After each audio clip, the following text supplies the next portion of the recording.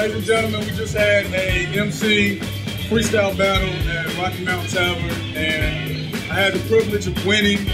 And it's really awesome that I actually had that opportunity to come and battle some of the MCs, some of the Soul's top MCs.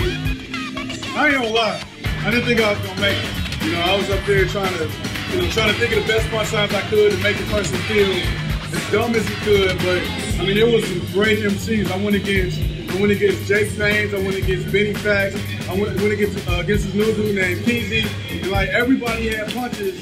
Every time they said something, the crowd's like, oh, and I'm sitting there like, oh. So it's just awesome the fact that the crowd and the judges were behind me enough to say, I think this punchline was better.